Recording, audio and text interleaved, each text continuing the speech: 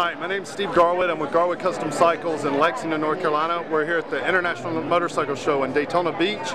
We just unveiled our tribute to Susan G. Komen for the Cure North Carolina Triad bike.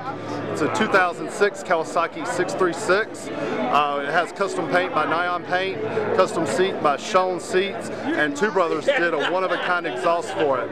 The bike was all completed in 2 weeks.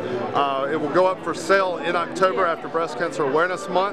All proceeds, of course, will be donated to Susan G. Komen for the Cure Triad of North Carolina. It features custom light kit, 240 wide tire, chrome accessories, and custom grips. The things that stand out to me is the candy paint. The design itself is a very feminine design, but it catches everybody's attention.